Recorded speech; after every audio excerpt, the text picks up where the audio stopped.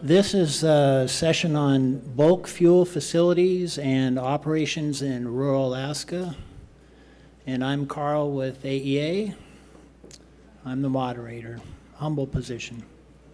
So we have three presenters for you during this session. We have Mark Smith with Vitus Marine, Nathan Frerichs with the United States Coast Guard, and Dennis Witmer. So we will begin with Mark Smith, and the title of his presentation is The Role of Shoreside Infrastructure. Mark?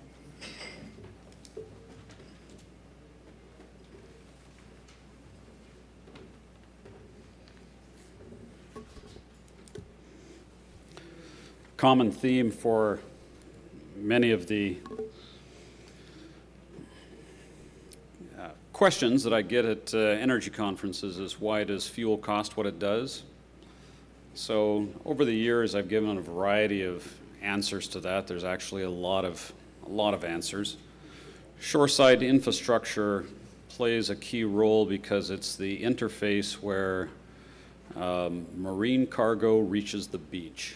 And depending on the location of the port and the size of the village, it's actually makes a big difference. So we'll start out kind of on the ocean side. The biggest, most sophisticated port that we have in the Arctic is the port of Nome. And these two vessels are off the port of Nome, and that's as close as they can get because the ship on the left is the icebreaker Healy, and it draws 29 feet of water, and the Coast Guard would prefer that it have about 9 feet of water under it, and they actually would like it 12. So our most sophisticated, deepest water port in the Arctic can't accommodate our smallest, and at this time, only icebreaker. So here's a picture of the port of Nome in the summer. And being in the fuel business, I can tell you with some authority that the folks in Nome enjoy the best fuel prices in Western Alaska. And the reason is because you can take an ocean-going ship that has loaded anywhere on the Pacific Rim, and you can drive that ship to offshore Nome, lighten it up just a bit, and you can go to the Nome dock and discharge your fuel directly into customer tanks. So that is a tanker called the Moore, and this is in 2012, and we're delivering fuel to Nome Joint Utilities. So this is the example of the very best and most sophisticated port, and if you look at that port, there's actually not a lot there. So if you're familiar with the lower 48, where you see all manner of terminals and cranes and container ships, that's a sophisticated port. This is actually the best we can do in Alaska at the moment. And of course, my conclusion will be that we can do better. So this is the close to my hometown. This is Dillingham. And Dillingham does have a couple docks, a city dock and a private dock. This is near the private dock. This is the only location where you can actually load wheeled vehicles on and off.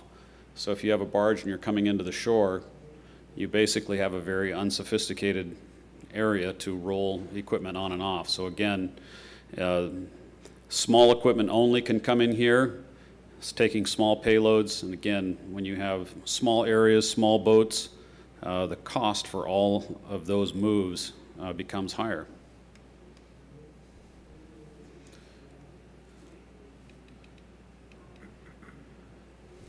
Okay, I'm trying to go backwards with my... One of the other challenges with infrastructure in Alaska is that we're often hampered by our geography, and depending on where the town or village is, there's a lot of challenges just getting through to the village. So part of the reaching shoreside infrastructure is sometimes doing dredging. There's actually dredging done in Dillingham, not here where the bay is highlighted, but closer to the Dillingham Harbor. Most of our locations in western Alaska have a lot of silt, and that silt builds up and moves around. So part of the aspect of having good infrastructure is making sure that you can aspect it or get to it, and that is sometimes involves dredging. Here's another typical village where you have the challenge of tidal flats. Again, western Alaska is generally very much a silty plain, and that silt extends out into the water, and when you have tides, you literally can only get to the beach during certain times of the tide, and in some cases only in certain tide cycles in the month. So there's a few locations around that, again, to get product to the village, you're limited by a certain narrow windows of time, and that also causes your carrier to look at this and charge generally some premium to get fuel to your location because it requires a special time window.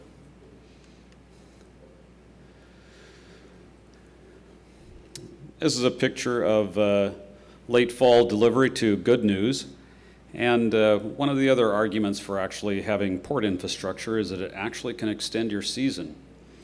You can get a lot of shorebound ice. If you had a dock that extended a little further into the water, you could get there earlier and you could come there later. And the more the larger the time window that you can get to your location, the less inventory is required for you to go over the winter season, etc., less money to carry capital and fuel. So again, infrastructure has a lot of subtle implications that can save money on the local level. The other aspect of having a very undeveloped set of ports in Alaska is that you're constantly taking your equipment into very shallow water. And it's generally not the ocean that causes trouble to sailors, it's the hard part around the edges. And we regularly interface with those edges, and we often don't know what's underneath the water. So in many occasions, if we haven't been to a port, we'll literally have to take a tide cycle, and in many cases that's a 24-hour period, just to watch the water go out so that we can observe what the character is of the bottom where we're going to go in and make the delivery on the following tide. And again, with time being money, that's extra time that's being used to deliver to that particular location. So, wrap up is that the benefits of ports and infrastructure is enhanced safety, very much time savings. You can enhance competition because if you have a dock that's long enough and big enough, any ship in the world can come to it. And when you have that availability, you get a lot of people that are interested in your business. It's also labor savings. The less labor and time is involved, the less expensive your commodity is when it's dropped off. Also, it's an economic doorway. The more trade that occurs in any given location is going to provide economic enhancement to the location. So, especially with fisheries and other industries, being able to get product in and out for any local industry is going to be greatly enhanced if you have some sort of port facility. And of course, more economic, more local employment, more jobs, and my favorite, more fuel consumption. Thank you. Okay, questions afterwards, so open for any questions. I obviously did a very good job. Go ahead. What about this double hull fuel barge requirement? When Open 90 was put in place some years ago, industry in Western Alaska lobbied to have an exemption to the double hull requirement. So any fuel vessel that is less than 1,500 gross tons is exempt from the double hull requirement. These are single hull vessels here that you see. The reasoning behind that was that when you go into very small, shallow villages, your double hull will actually take up to 30% of your payload. And when you have a single hull vessel, you can serve these smaller locations much more economically. Where does that line begin? It is west of 155 longitude and north. So spoken plainly, it is west of the west end of Kodiak Island, extending up through the Bering Sea coast to the top of the North Slope, and all the inland rivers. Mark, your shallow draft vessels were, I believe, intended to give you better access to some of the rivers that are difficult to get up, like into Lake Iliamna and Kobuk River. Has that worked out the way you intended? These particular vessels were never meant to be ultra shallow draft. These are what we would describe as coastal vessels. To go up the Kwijak River, you have a very narrow window of navigation, generally the first week of August, the first week of October. And you need tugs and barges that can haul a payload at 3 feet and less. And that requires very specialized equipment. And that equipment is generally only licensable in inland rivers. So for instance, to have a set of equipment that could work on the Kwijak, you literally can't take it up and use it on the Kobuk in the same season. So each location that has super shallow draft access really needs local specialized equipment.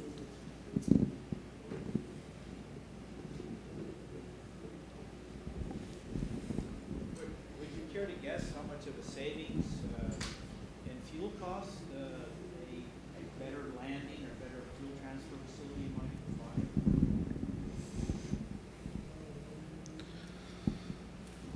If any of you asked to charter this piece of equipment, it would be around $15,000 a day plus fuel. So to work that out into savings, if I could save a day with that vessel delivering to your village, that I save roughly $15,000. And if I'm delivering 30,000 gallons to your village, I could save 50 cents a gallon. So it's very much driven by economies of scale and time, obviously. So if I can cut my time down or I can increase my volume, that's what makes good sense for me and what ultimately gives you a lower price. Maybe the follow-up question is, because of some of the risks that you've experienced, does your insurance coverage or are there other benefits that you would derive by safer, more efficient operation administratively? Insurance generally covers a wide variety of risks. The region in general pays a high price because there are no improvements. There would be improvements in my economies, and theoretically that would transfer to the customer, but I would hesitate to guess what it is on a per gallon basis, but probably insurance specifically would be in less than a cent a gallon.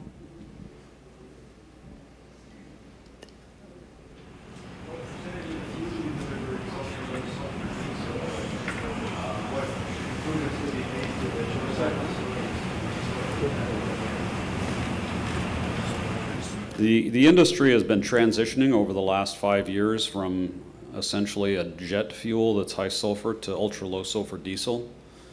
For us, I think probably less than 5% of our product is jet fuel, and we only use it on rare occasions. And so I think you're seeing the industry transition almost exclusively over to ultra low sulfur diesel now. And again, this year there's actually a product that is ultra low sulfur jet fuel. So we're trying to reduce the number of products that we ship just to give us more flexibility in how we load cargoes.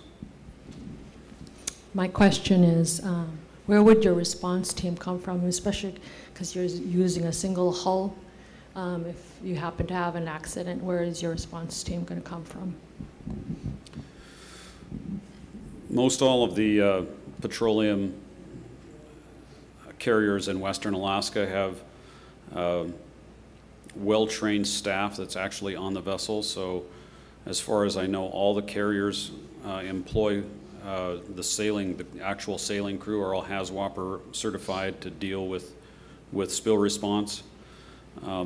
We have a group of carriers that have an industry connection to a company called Shadow, and Shadow basically has teams of people.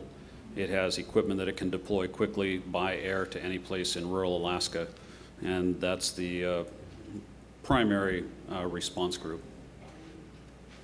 Just let me tag along a comment there that I lived extensively in both the fishing world and the bulk petroleum transport world, and I don't know that I have the right Coast Guard person here to back me up, but informally, about 95% of our oil pollution in Western Alaska comes from the fishing fleet.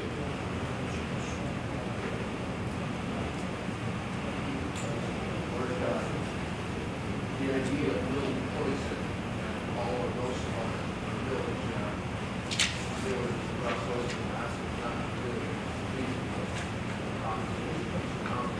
Is there another piece that is almost another cost that we have we're looking at something short of that that's more affordable? I'm so lucky that I get to present twice at this conference. So I'm going to make a pitch for the price volatility conference tomorrow at 1:30. The short answer is there's no magic bullets. It really is the closer you can move your community to the ocean, the less expensive your fuel and virtually every other commodity will be. Again, payment, prepayment, not having to take credit risk is a great help. Again, a pitch for tomorrow. We'll have a group from the Norton Sound Economic Development Corporation that will talk about what fuel co-opting can do for you as well.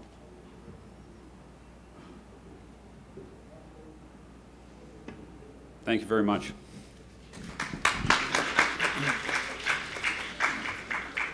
And I did not properly introduce Mark, so I will give his background for those of you who do not know him. He is the Chief Executive Officer of Vitus Energy, a third-generation Alaska owner of a petroleum distribution business mainly focused on the energy needs of rural Alaska. And he has an executive MBA from the University of Washington. So, thanks for speaking, Mark. Our next speaker is Nathan Frerichs with the United States Coast Guard. He will be giving us an overview of the Coast Guard marine transfer inspections. And Nathan is, of course, with the Coast Guard out of Sector Anchorage and the Facility Inspection Branch. Nathan.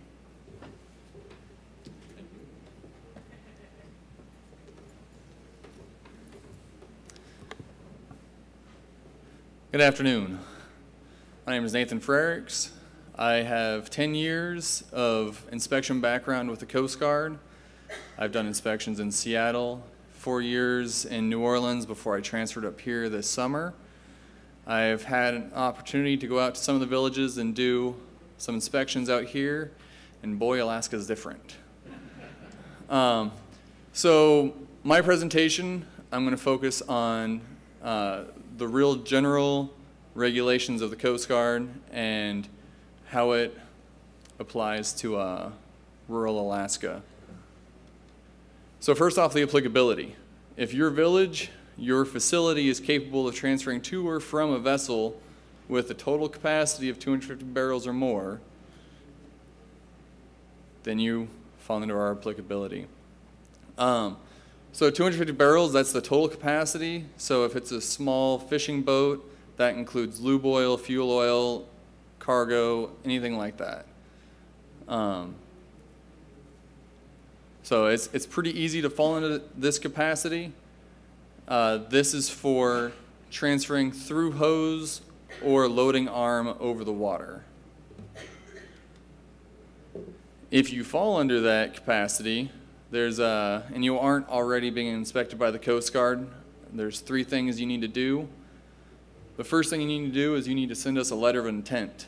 That's basically a letter to notify the Coast Guard that you are a facility and you meet those applicabilities, and very basic information, name of the owner, operator, and your geographic location.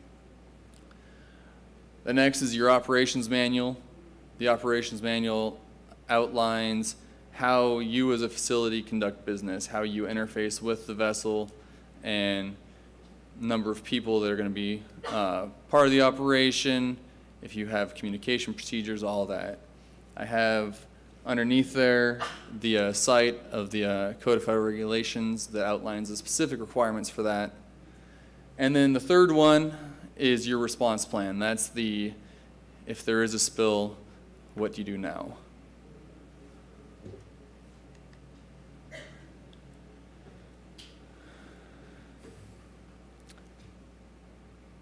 So what we regulate, like I said, if it's coming through a hose from the vessel, that's where you would fall under our regulations. Some of the villages are no longer regulated by the Coast Guard because they switched to the fuel being delivered by fuel trucks. So even if the fuel truck comes on a barge, if the cargo isn't transferred by hose over the water, then you don't need to do the letter of intent, the response plan, or the operations manual. And we do have a few of our facilities deactivated as far as with the Coast Guard because they switched to this type of operation. So in the inspections that I've had an opportunity to do since I've been here, these are a few of the areas of concern that came up most often. The first one, multiple facilities with one tank farm. Now, this isn't actually a deficiency. There's nothing wrong with this. It's an area where I've noticed there's room for lots of savings and from just a smoother operation. In a lot of the villages that I've went to, there'll be one tank farm that I inspect, and then I'll have 4 or 5 different meetings with interested parties who operate a facility out of that one tank farm. Every single one of those facilities each has their own letter of intent, operations manual, and response plan. And if you have one of those plans, you know that they're not an easy thing to generate or to maintain. So one thing that I'm going to be working towards as I'm doing inspections in Alaska is trying to help villages consolidate their facilities through uses of MOUs or just agreements between them so that they have one point of contact, one person they're paying to train instead of 3 or 4 different people they're paying to train. Really, you could cut the operation cost to about 25% of what it is now just by consolidation. The next one is the pressure test for the pipeline. Most of the villages that I've been to are using air to test the pipeline. The test required, as listed in the CFR there, is supposed to be a liquid pressure test. Now understand that that's very difficult for a lot of the villages to do. There is an exception where under a written request, the captain of the port, my boss, can approve an alternative procedure. So everyone who's doing the air test, when you send in your manuals, your application, also include a letter saying that you want to do an air test, how you're going to do it, and then that procedure can then be approved. The person in charge. A person in charge is the person who has been trained by the facility to be able to interface with the vessel to handle the transfer operation. He's someone who has the HAZWOPER training. He's someone who's trained in the operations manual. He knows how to communicate with the vessel. Having that person, especially a well-trained person, makes for a much safer transfer operation. And then probably one of the biggest problems that I saw was the containment around the tank farm. A lot of the tank farms that I saw, it's usually an earth berm, and it's very dilapidated. Usually shore action has started to wash it away, has washed on the containment end up next to the tank, and making it so that if there is a spill, oil has a direct path to the water, which is, of course, what we're all trying to avoid. That's really it. This presentation was really more designed to generate more questions because I want to have more of a question and answer time frame with you guys. So, who has questions? Yes. Landlocked tanks such as Sparabon, Catalina, you go in and look at them. Do they receive their fuel by barge or ship? Catalina receives it by barge, and Sparabon receives it by aerial tankers. So by aerial tankers, that wouldn't be Coast Guard jurisdiction. If they receive it by barge, then that would be under Coast Guard jurisdiction. And if you don't have Coast Guard plans, then you should send that letter to this address right here and be in contact with me. Send out their U.S. Air Force radar centers. You go into U.S. Air Force radar centers. Do I? 7 of them in West Alaska. Okay, if they're doing overwater transfers of oil or hazardous material to or from a vessel, then that's Coast Guard jurisdiction. Some are and some aren't. I'm just curious because I've never seen the Coast Guard there. Okay. I've done inspections on Navy facilities. So if they're doing that operation, then they enter the Coast Guard's jurisdiction, and then we would be looking at that. The villages right next to it are following their rules, and they're sitting right here. There's no guidance. It's the U.S. Air Force. There's 7 of them in West Alaska. Keaton in Nuneham, it's on the shore. Okay. Tin City, Catalina, Sparabon. Huge, massive tank farms. That would definitely be something Coast Guard's interested in. Got about 248,000 Okay. gallons each station.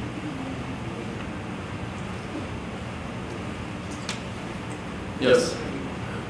You're listing required documents. Is that being required? That's not a Coast Guard requirement. So as far as, those are the 3 big ones. So of course there's other things that when you start getting into the regulations that you'll see that you need, but this is the 3 big ones. This is where you start from. So, yes. So all the villages that have aerial refueling don't have to follow your rules? If it's not going through a hose over the water, then it's not a Coast Guard regulated facility. Any other questions? I have a question. So if I have a fish camp alongside a river and a barge comes along, I can't get fuel from that barge because I use 55-gallon drums. If they give you drums that are full of fuel and just wheel them off the barge and it's not going through a hose over the water, then you would be okay. Technically, yes.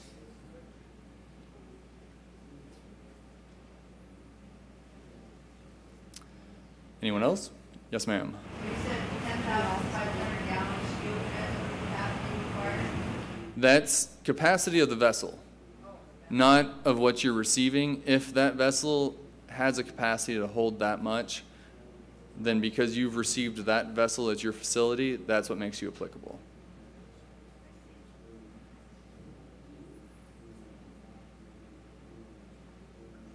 Okay. Thank you. Thank you.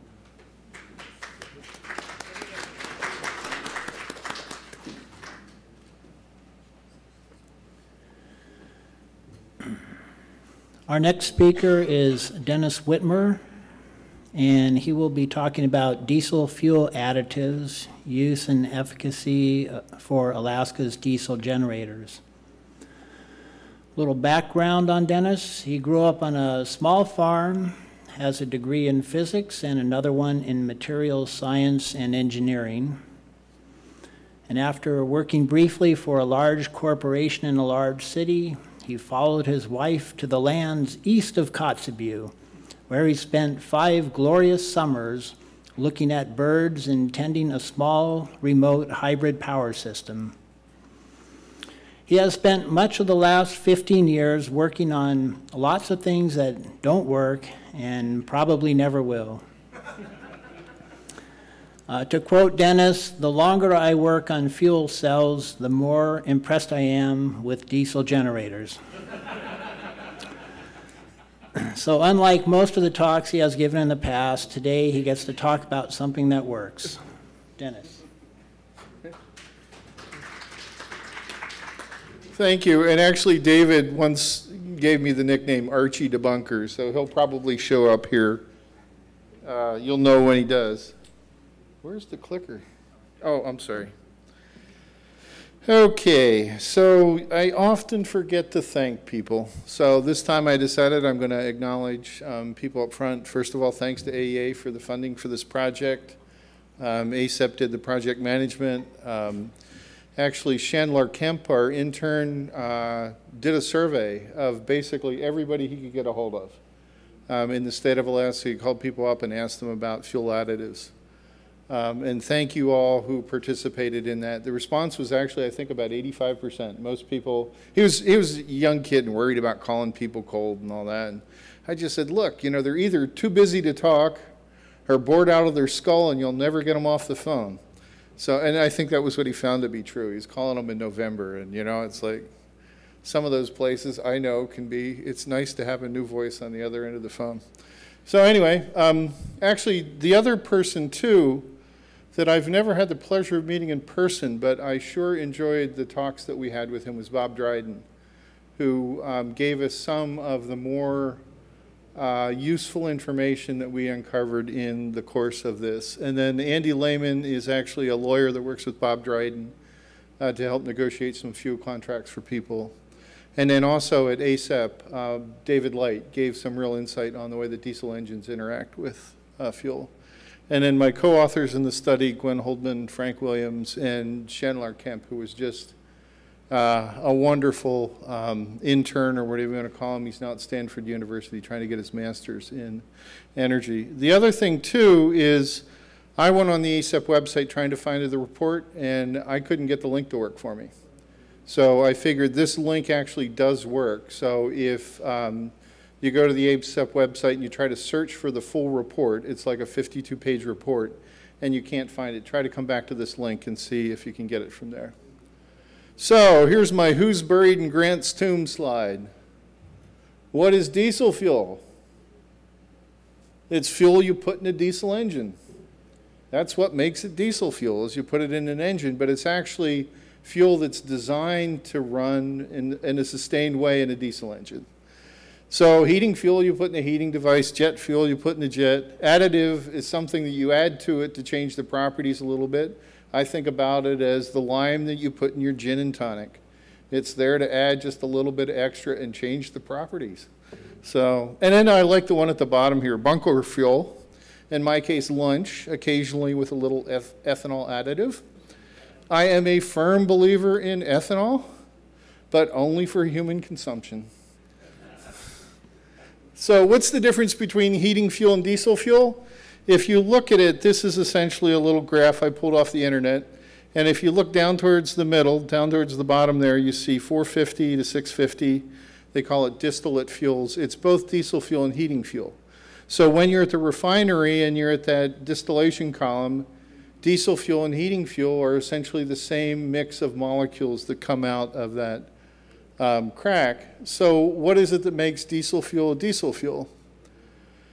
And I covered the first two already. It's a mixture, which if any of you had high school chemistry, if you remember on the first day of high school chemistry, you talked about elements and molecules and pure chemical compounds. And way down there at the bottom was this funny thing called mixtures, which is basically something that's comprised of many different molecules. And diesel fuel is a mixture. And it contains, I've heard numbers of over 400 different compounds can be in diesel fuel. And they're there in different proportions depending on where the crude oil comes from. So basically what happens is at a refinery, it's just basically like boiling water on the stove. You put your crude oil in there, you heat it up till it boils, and then the fraction that comes out between 200 degrees centigrade and 350 centigrade, I think the slide before had it in Fahrenheit just to confuse you, that is essentially the molecules that comprise what we call diesel fuel. So, but really diesel fuel that you get is defined not by the crude oil product, but by the entire product that you get delivered to you. So what makes it a diesel fuel? Well, it has to work in a diesel engine, right? Kind of a no-brainer. It has to ignite at the right temperature. It has to burn at the right temperature. Now, this is really interesting because in the environmental regulations, what people are worried about is NOx formation. And NOx formation is when you get the air inside the cylinder hot enough to actually burn the nitrogen. The nitrogen combines with the oxygen. So the way that you prevent that is you keep the flame temperature low enough. So the diesel fuel has to be designed so that it catches on fire at the right time, but it doesn't burn too hot so you don't generate NOx. And they also control that with the injection. But it also has to provide cooling and lubrication to the fuel injection system. By definition, it almost has a low flash point. It has to flow at low temperatures for it to be useful. And it has to burn cleanly, which means not too much soot, and you don't want carbon buildup inside your engine either. So, how do we know the diesel fuel we buy actually does these things? And the answer is specifications. And the specifications that we use is something called ASTM D975. It's the US legal specification for what makes a diesel fuel. So if you pull up to a pump and put diesel fuel in your diesel truck, by that fuel being in that pump and being delivered to your vehicle, somebody is telling you that that fuel meets all the specifications of ASTM D975.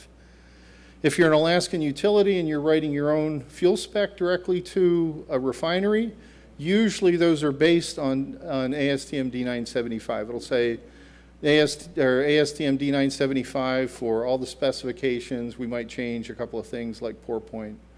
But anyway, that's the way that we know that the fuel that we get is going to work in our engines, because our engines are designed to D975 and our fuel is designed to it. So basically, if you match the two things up, it works pretty well. And then even international fuel specifications are similar.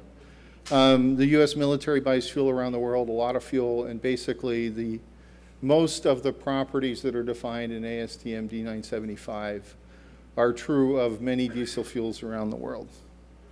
So it's the job of the refinery and the fuel supplier to make sure that their fuel that they deliver to you meets ASTM 975. It's not the job of the customer to do all the testing. As a matter of fact, if you go look at the ASTM books, the CFR, I don't know what it is, I have a book that's this thick. It's half of the test that you could do on diesel fuel to prove its properties back in 1985. And the reason why I bought that one is because I could buy it on Bookfinder for cheap. The new one is twice as thick and several $100s, I think. So anyway, so that's essentially, there's a set of specifications. People match their fuels to those specifications. So where do we get into additives? Well, basically what happens is sometimes the diesel fuel, when it comes out of the refinery, for some reason doesn't meet ASTM specs.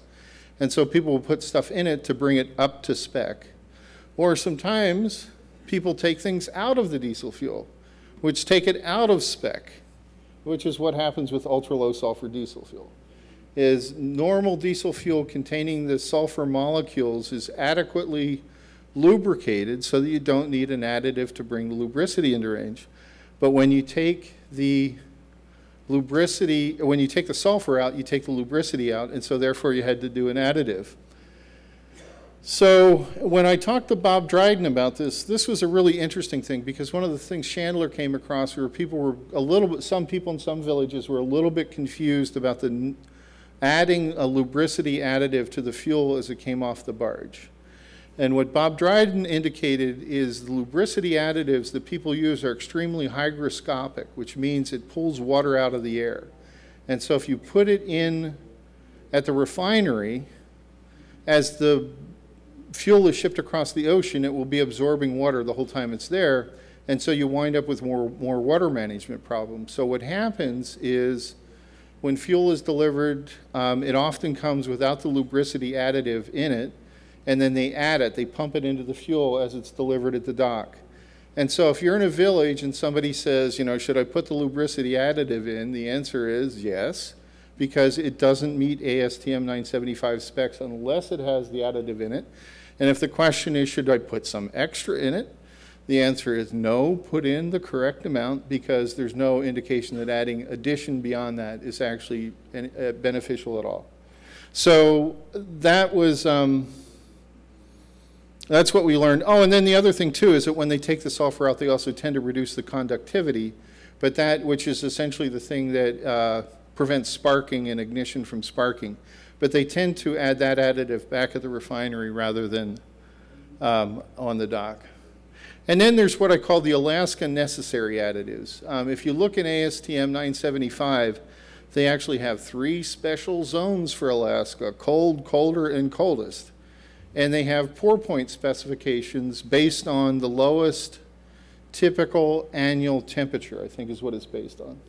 And so what happens is, so in our zones, we're supposed to have fuel that goes to a lower pour point than somebody that lives in Phoenix, Arizona, which makes sense.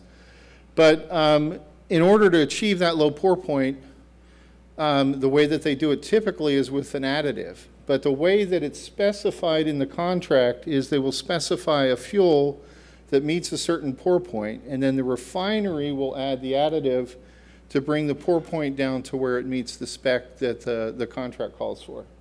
And so basically, you as a village operator, once again, if you're buying your own fuel, like I know the Western Arctic Fuel Group does a very good job of specifying the pour point they want on their fuels. And so that's part of the contract, and when it gets delivered, it's supposed to meet that specification. If you're a village and you don't know, it should be to ASTM 975, so it should be delivered to your village with a pour point specified by ASTM D975. But there are some people who got fuel and it gelled on them and they tried to put a pour point additive in it. What Bob Dryden told us was that the pour point additives that you put in at the village don't work nearly as well, and they're not nearly as cheap as adding it at the refinery. Because at the refinery, the chemicals react and you can put less of it in, and the chemical that you put in to change the pour point at the refinery is a lot cheaper, less than a penny a gallon. So if you're worried about pour point, try to take care of that at your specification level and make sure that the place that you're in, you don't need to worry about it. And then the other thing too is people here generally don't worry about cloud point. And the reason why is because they use day tanks. And cloud point is a problem if you're driving trucks through Minnesota and you have a filter and your fuel comes into the truck really cold, into the engine. But here, people tend to warm the fuel before they use it. So therefore the cloud point issue, which is essentially paraffins precipitating in the fuel, don't really matter because they use it hot. So additional additives. If the fuel delivered to the customer meets ASTM 975, does that mean there's no use for any other additives? And the conclusion that we came to in the report was, no, fuel properties can change in storage. And so you might want, if you're storing fuel for a year, you might want to think about additives specifically for that, and I'll get into that a little bit. And then diesel engines sometimes can benefit from additives intended to improve their performance, but we'll talk about those specifics in a little bit. So long-term fuel storage issues. The big one is water. No matter what you do, if you have a diesel fuel tank, it's going to be vented to allow expansion and contraction. Air gets into the tank when it gets cold at night. The water in that small volume of air condenses on the side. It runs down the sides. It forms a puddle on the bottom. And even though in one night there's not very much water that forms on the side, if you let it sit there for a year or 2 years, eventually you accumulate a puddle of water on the bottom, and all kinds of nasty things happen in that puddle at the bottom. And the worst one is what they call anaerobic bacteria. They are very good, especially if there's sulfur in the fuel, in combining with the sulfur and forming sulfuric acid, and you can eat a hole in the bottom of your tank.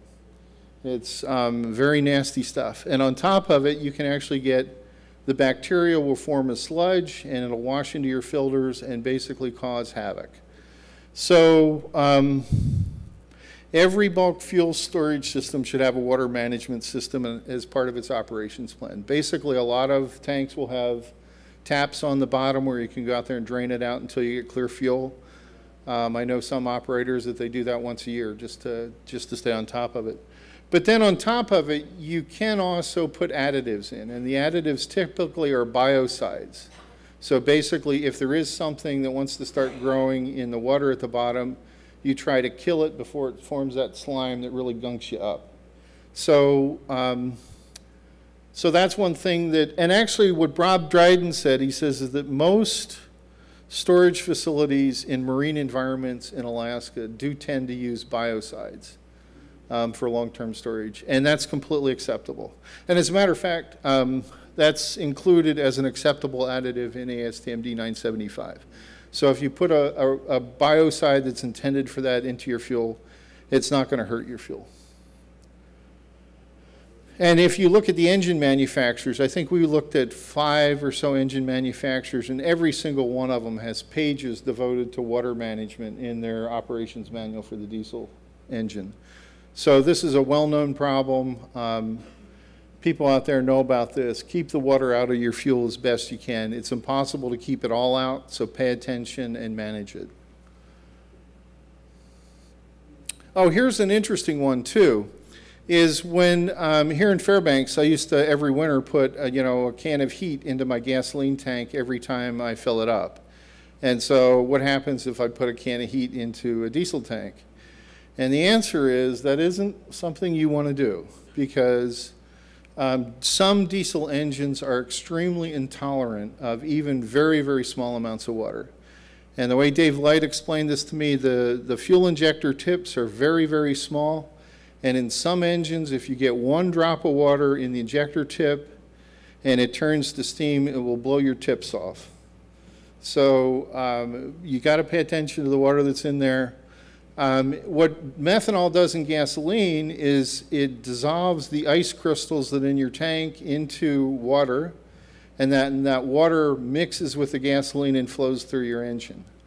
But in diesel fuel, what people sometimes do is they actually put additives in deliberately intended to make the water separate out so that you can catch it by another method.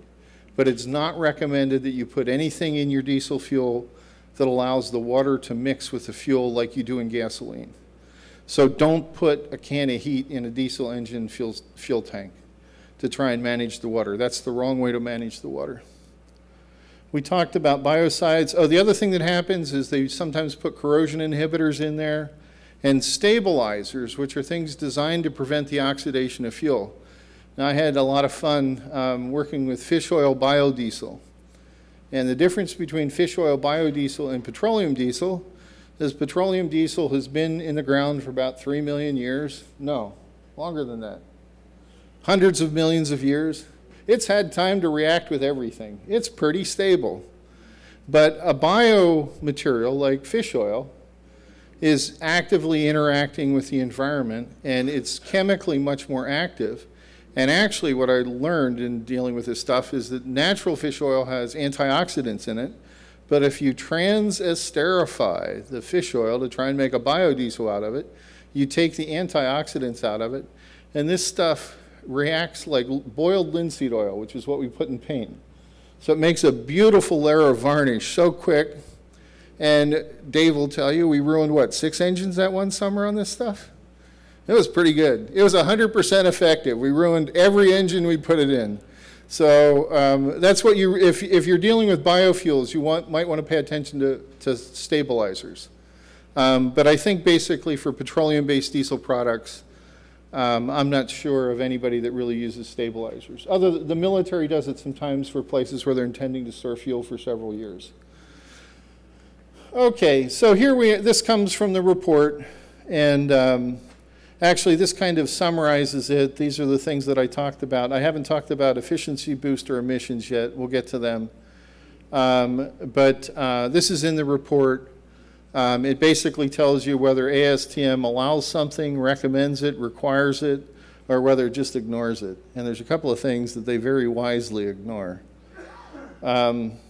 And then one of the things too is that often you'll see advertisements on TV or whatever for, you know, something to clean your engine out. And those are generally injector cleaners. And what's interesting is when you read the engine manufacturer's recommendation, they sometimes recommend them, but they generally say don't put anything into the fuel. And what diesel utility operators were telling us is what they do is they monitor the exhaust temperature. And when their exhaust temperature changes, that means they have a problem in the engine. They shut it down, they pull the injectors, they look at them. So, so now we get to Archie's part of the talk, the snake oil additives. And you meet people that claim that they can give you an additive that's going to add, you know, 5, 10, 15, 30% fuel economy to your engine, right?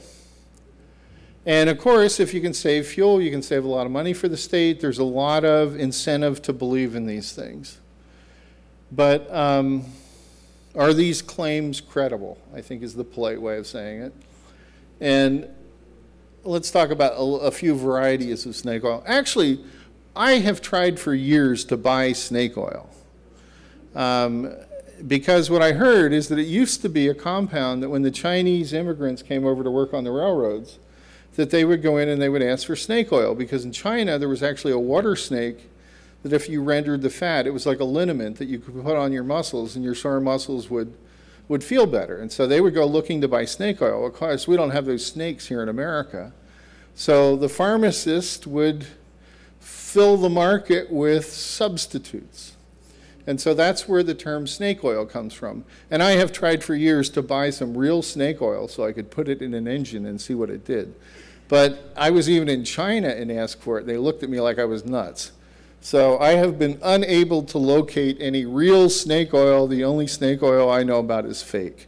So anyway, people talk about, you read the things on the web and it's like, okay, we put particles in there, it increases your combustion efficiency, and pretty often they're things that have platinum or they have various brand names for them, but ferrocenes is typically, it's an iron-based compound.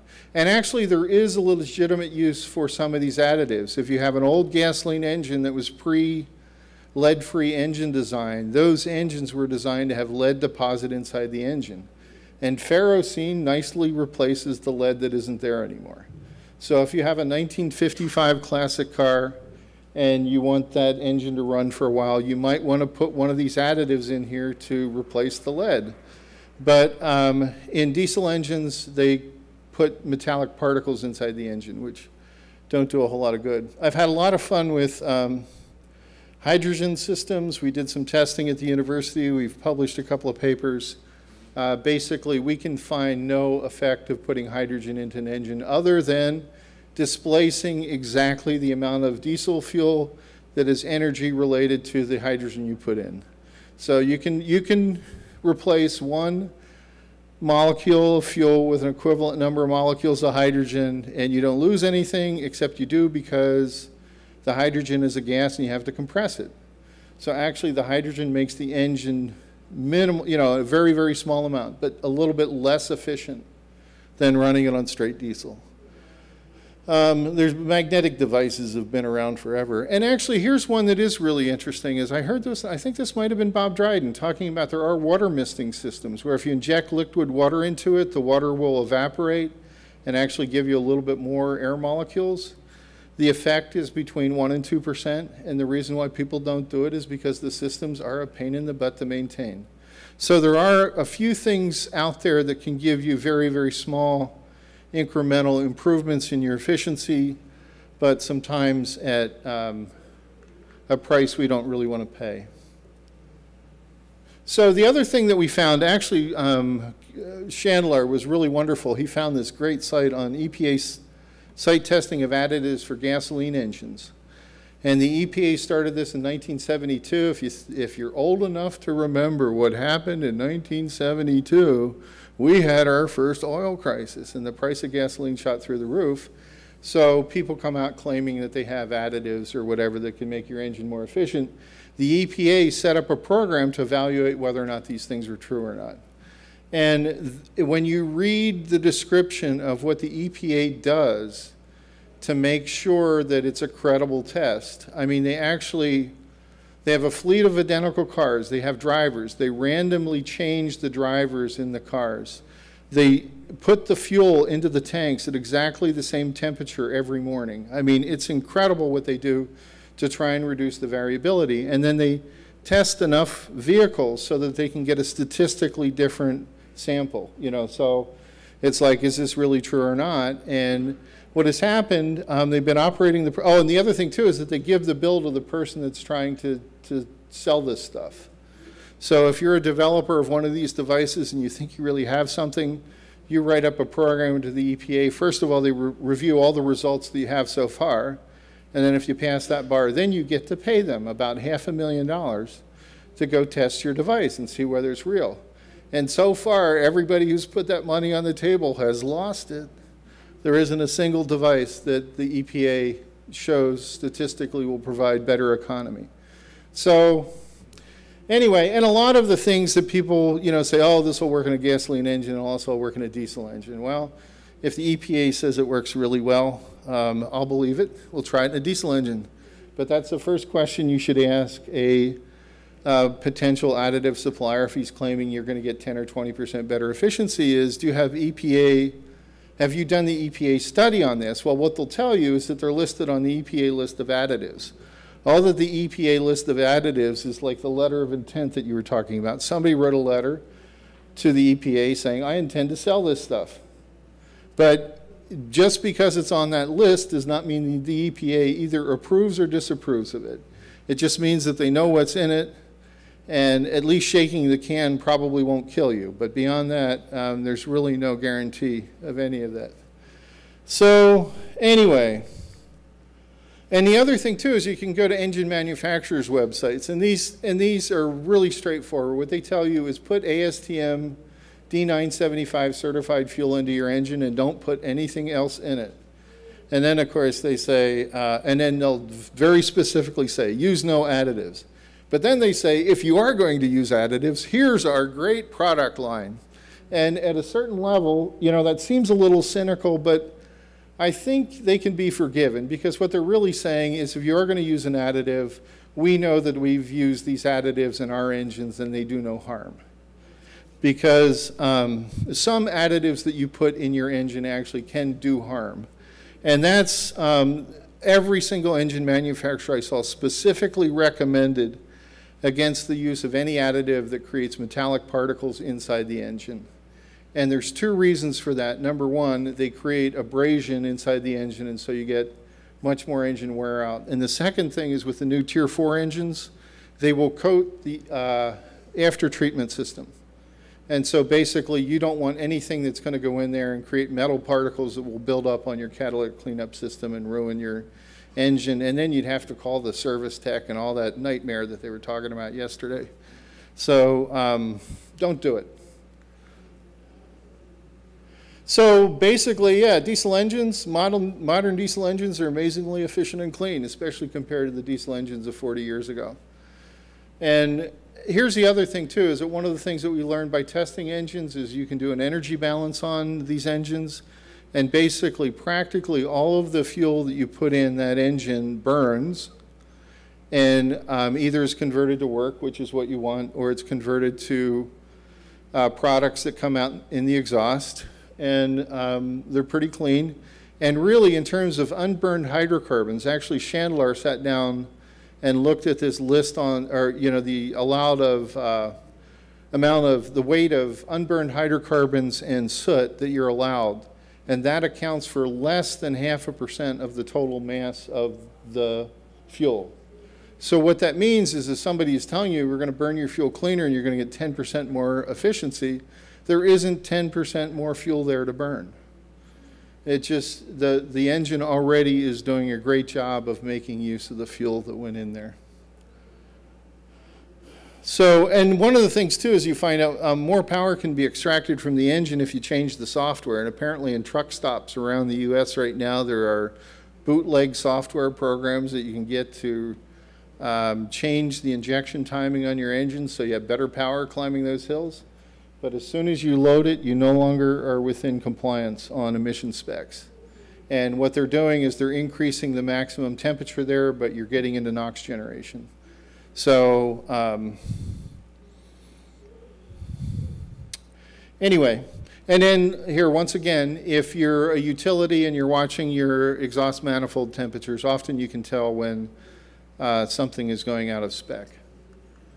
So does this mean that we should never use fuel additives? And once again, I asked good old wise Bob Dryden, you know, do you use additives? And he said, well, you know, I have a boat. And he says, I only use it every couple of months. And he says, I know there's some water that's getting in that fuel. And he says, I do put additives in it. He says, I want to give myself every chance I can of making it home. And then the other thing, too, is in doing this, you know, I have a Toyota 4Runner. And I wasn't getting the fuel efficiency I thought I should be. I went out and bought a can of engine gasoline treatment at Walmart for $10, and I put it in there 2 or 3 times, and I think my fuel economy improved. I actually keep records, and you know, something was wrong in my injectors, and it did clean it up. So basically, I think the point is here is that if you're an electric utility, and I don't monitor the exhaust manifold temperature of my Toyota 4Runner, so for me, the engine goes out of spec, and you put a little bit of this stuff in, and it helps a little bit. But if you're a utility, you know, probably people are keeping a closer eye on the operation of their engines and see when it drifts out of spec and try to manage things that way. So, and then just to summarize what Chandler came up with, he got a great response from people. What we found out too is that most utilities in Alaska are fairly well aware of these issues, and they're doing a good job. They're burning straight diesel fuel. They're not using additives. A few were confused by the procedures with lubricity additives at the village level.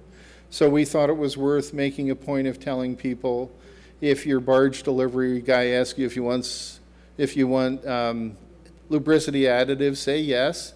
And if he asks you to pay for it, say no. And if he asks you if you want more, you say no, because that's part of the fuel package that should be delivered for you, just to meet the diesel specs. And a few have experimented with additives or device to improve engine efficiency. But when we would talk to them, we would call them up and talk to them and say, well, are you really sure? You know, is this for real? Are you ready to go out and tell everybody in Alaska to, you know, put one of these devices on? The response that we got was interesting. You know, people would say, oh yeah, we think we saw something. We think we saw a benefit, but we changed engines and that device doesn't work on our new engines. Or, well, I think I saw something, but you know, I didn't pay for it. This guy just gave it to me for free, and if he started charging me for it, I think I'd stop using it. So I think most utilities in Alaska already are following the rules here. All that we did in this report was really try to document them and tell people, you know, if somebody say they're putting an additive in your diesel fuel, well, that's probably okay. If somebody wants to sell you an additive and it costs, you know, $995 for a 55-gallon drum, I think you're better off keeping your money in your pocket. But a little confusing, but really, I think, fairly straightforward. So conclusions, just summarizing, good additives are ones that are put in diesel fuel to bring it into spec. USDL requires the lubricity additive, usually added at the dock. And then if you're in a marine climate, you might want to think about a biocide to help you manage that water issue. But the other thing you want to do is to go out there and have a routine maintenance cycle where you get the water out of the fuel. Engine manufacturers basically say don't drink anything other than diesel fuel. And there are specific recommendations against putting compounds that contain or create metallic particles inside your engine into a diesel engine. So that's it. Any questions?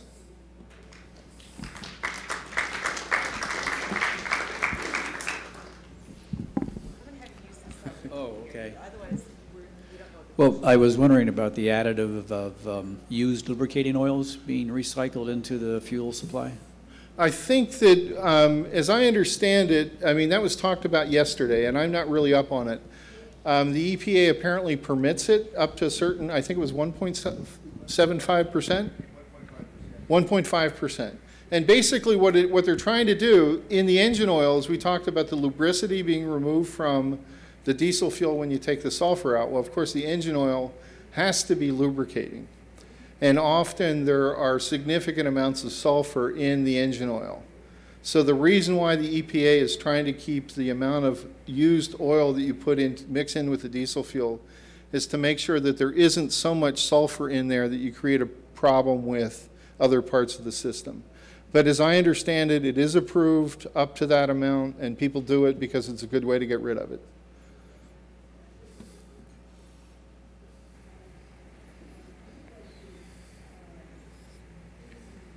Oh, come on, you're not going to let me off that easy, are you? The biocide, where do you get that from? From your, well, in, like, people talk about this, like if you're in a town that has a marina, it often would come there. But if you're getting fuel off the barge, probably talk to whoever you're buying the fuel from.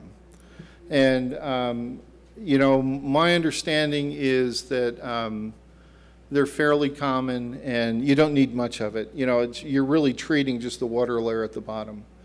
But I don't know. I've never bought biocide for a large tank, but can you comment on that? Generally, we don't provide it. I don't know that we've ever had a request for it. Okay. It's generally not used in industrial tanks. Generally, if you have a good hygiene program for your tanks, you're going to be draining your water out. But sometimes people get into trouble where they do allow the water to accumulate, and then they have to put biocides in, and they have to pump the and it's a mess. Yeah. I have a commercial fishing boat. I have a lot of water, salt water around it, and I use biocide. At your marina, if you're at a, yeah, if you're a boat, if you have a boat, yeah, you go down to the marina, they'll sell it where they sell diesel fuel. If you have a car, they have it at Walmart.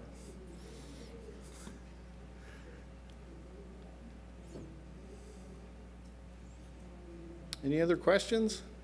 Boy, I know everybody's eager to get back to that mid-afternoon snack after what I saw yesterday. Thank you. Are there any questions for any of our speakers in general? Okay, well, you can always... Wait for the Coast Guard. Does the jurisdiction go from the marine header include just the tank farming per se, and that's it, and the containment, not any other supply line, say to a school or tank delivery, I mean, a truck delivery? That's pretty much correct. It's from the marine header to the first valve inside of the secondary containment. So inside of the berm.